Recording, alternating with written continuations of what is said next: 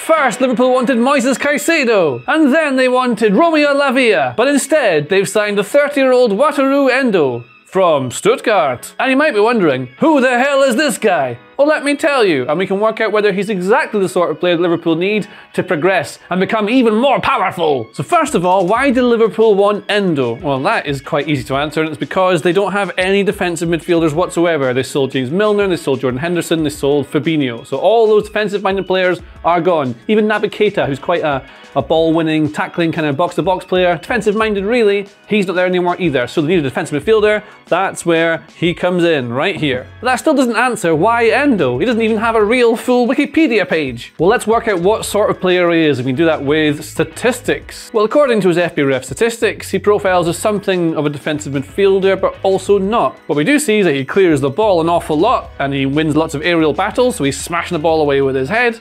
And also we can see that he receives a lot of the ball in the opposition area, lots of touches received in the opposition area. That's not really what a defensive midfielder does. And his passing isn't the absolute best either, although he does do a lot of progressive passes and can carry the ball as well. What's really weird for a defensive midfielder is that he's got lots of really high creative and goal-scoring actions up in this part of his FBref statistic profile, which is not, again, what you'd think from a defensive midfielder. So who is this guy? Well, we can use our eyes and watch him play actual football. What we learn from that is that he can play as a midfielder either as a 6 in front of 2 8s or behind 2 8s, or he can play as one of 2 8s, because a lot of the formations he plays in at Stuttgart are either a back 3 with a midfield 2, a back 3 with a midfield 3, or a back 4 with a midfield 2. That's what he tends to do. So he can play in either side of this, or he can play as the 6. So he's multi-positional, that's useful.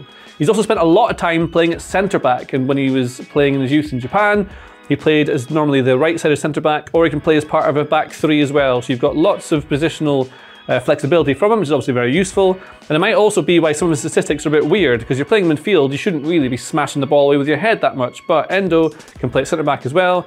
Sometimes goes there at the end of games to help close them out for Stuttgart. But what Liverpool need is someone to play as the anchor between defence and midfield. Someone who can help be a pivot player, so players can play around them. Someone who can break up the play in this sort of area, and when they're pushing up the pitch, who can kind of anchor things far up the pitch so that Liverpool don't get lost and succumb to counter-attacks. He's got to cover a lot of different things here. Now, is he that sort of player? Well, when I watch Endo play, what I see is someone who kind of suits the final third approach of the game for Liverpool more than the deep build-up. Because although he can do this, he's not the best, he's not got the perfect technique for these sorts of high-pressure situations when you've got players closing you down, you've got to turn and be able to play through lines. He tends to win the ball back and then burst away from a couple of tackles and then help get the ball forward, more of a box-to-box kind of player. But in the final third, this will be very useful for Liverpool, because as we know, Liverpool like to play with this front 3 with maybe Gakpo or Nunez in here, and you've got midfielders somewhere like here, maybe they pull out wide, so you've got Alexander-Arnold coming in here to be able to create from this sort of position, and then they push up a bit like this. And the key to all this working, either they play the back 3 or Robertson goes forward, is that they need to be able to win the ball back high at the pitch. They've got to be able to win the ball back in here if they lose it. And what we know Liverpool do is when they lose the ball, they all pounce on it in a counter press immediately, so they can try and win the ball back from whoever has it. So this person gets the ball, they will counter press immediately to try and win it back.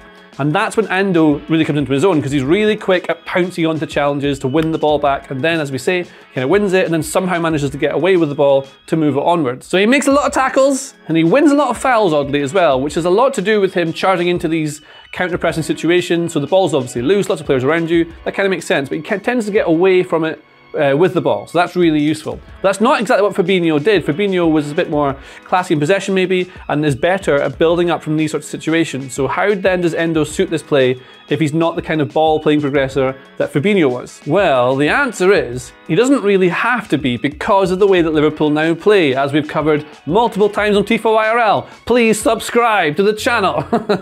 Now what we've got, as we know, is Alexander-Arnold likes to come inside to be one of the central pivots. So a pivot player, someone you can play around, helps build up play from the back. And this is what Liverpool are now doing a little bit with the 3 and with these 2. So if you now have Gakpo, Salah and Diaz pushing higher up the pitch, we'll get rid of this solo defender and goodbye.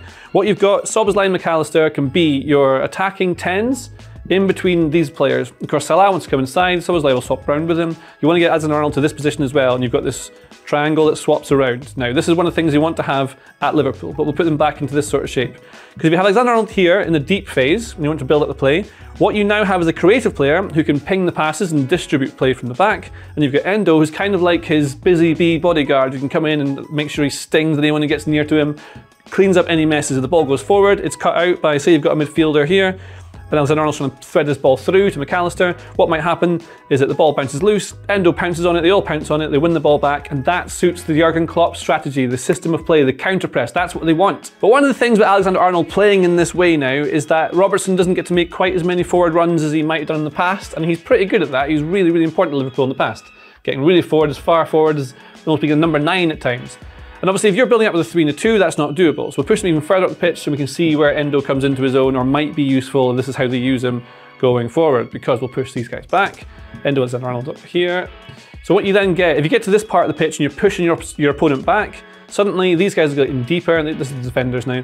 So what you've got is a team can push right into the opposition half. Now at this stage, you don't have to have the 3 and the 2. What you can do is move Van Dijk and Konate to cover these parts of the pitch. And you should have players in position to counter press, kind of like this, so they can get round. And that then gives room for Robertson to get round in behind if Diaz is moving in, because you've got cover from Endo in behind to the space that he would leave vacant. Same on the right-hand side, there's still that problem with Alexander-Arnold being vacant, but Szoboszlai can maybe cover that. Maybe play someone like Harvey Elliott, you can do something. You can even play Endo on the right side, keep Alexander-Arnold in this sort of bit here, and then he'd just be the holding player here with McAllister, so you've got more options in your midfield. And of course another option they have is to play McAllister as the 6. It's not the best use of him for me personally, but you could play Endo as maybe the right-sided central midfielder, get rid of Szoboszlai as well, and then you can put in someone like Curtis Jones, who was absolutely, well, really important to Liverpool last season anyway, coming in, because he really helped with the counter press on this left-hand side.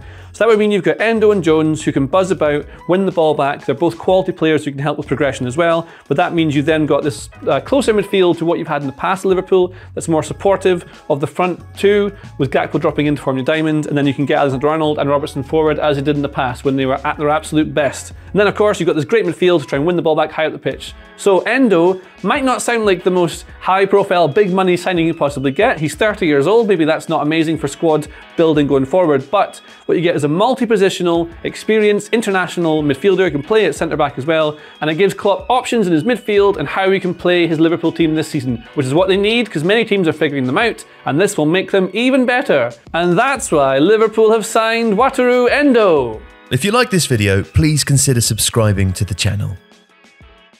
The Athletic is home to some of the world's best sports journalists, including journalists dedicated to each Premier League team, so every fan gets the coverage they deserve, not just the big clubs. And you can try it for free now for 30 days. See the link in the description.